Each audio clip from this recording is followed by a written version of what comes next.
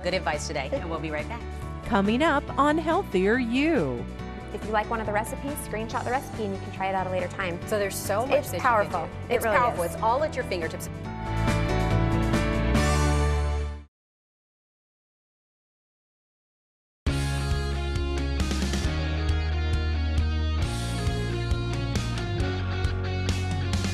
If you're looking for some motivation to take your health to a new level or just need that extra push to get to the gym today, we're going to show you some of the top fitness and health apps. We're joined by Kathleen Tesori with bodybuilding.com, and she looks phenomenal. So we know you're taking care of your body and inspiring people in the process. Thank you. So first of all, when we think about all these health and fitness apps that are out there, can they really make that much of a difference?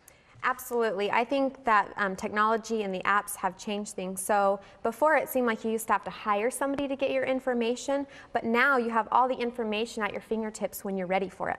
So we don't have any excuses anymore. Exactly. You don't have a personal trainer, you can still get a good workout and change your body. Absolutely. And you have 5 apps that have just really transformed your life and really helped you on your own fitness journey. And we're going to walk through those. App number 1, Body Space. What is Body Space? Okay, Body Space is much like Facebook.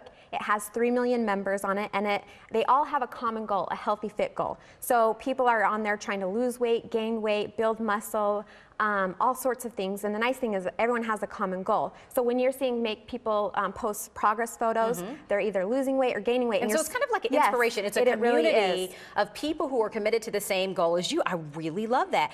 So app number 2 you're talking about is an app called Rain. And it's actually an activity tracker. Tell me about Rain. Okay, so Rain is like, there's lots of fitness bands out there. This is the one that I decided to go with. Rain allows you to do a 2-minute heart rate variability test in the morning. So in the morning what you do is you get to do a 2-minute test, and it lets you know how your heart's doing. So it gives you a visual depiction on how recovered your body is to let you know what, you're not doing so well today, you should probably take it easy, to, hey, your heart's doing awesome, so no matter how you feel, you can get out there and work out. Yes. And one of the next apps that you have, which speaking of accountability, Calorie Count.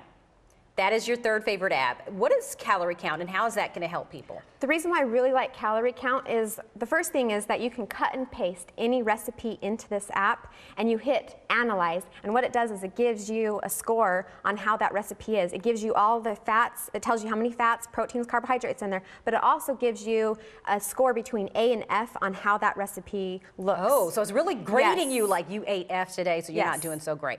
That is really key. The other one I love, Plant Nanny. Your app number 4, Plant Nanny. What is Plant Nanny? That's an interesting name there.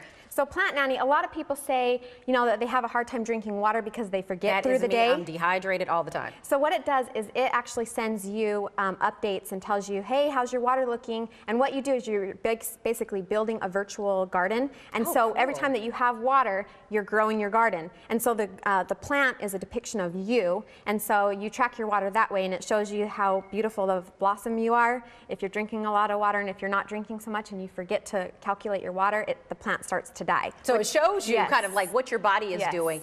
Now, lastly, this is something that we all use, Pinterest, Instagram, Facebook, YouTube. Why do you recommend those? Even if you don't use some of the other apps, those are basic that we're already subscribed to, many of us. How can we use those in our many people are, they're using one form or more of social media, and so it's so great to surround yourself with positive people, positive pages that are living the goals that you're trying to do. And when you see something that you really like, you can screenshot it, and you can save it, and you can try it later, which is why, so if you use Instagram, you can just screenshot the workout and try it out at a later time. If you like one of the recipes, screenshot the recipe, and you can try it out at a later time. So there's so much that powerful. You can do. It's really powerful. It's all at your fingertips. And if people want to follow you, how can they find you? I'm on every social media site, and it's all under Kathleen Tesori. Okay, great information, and we'll be right back.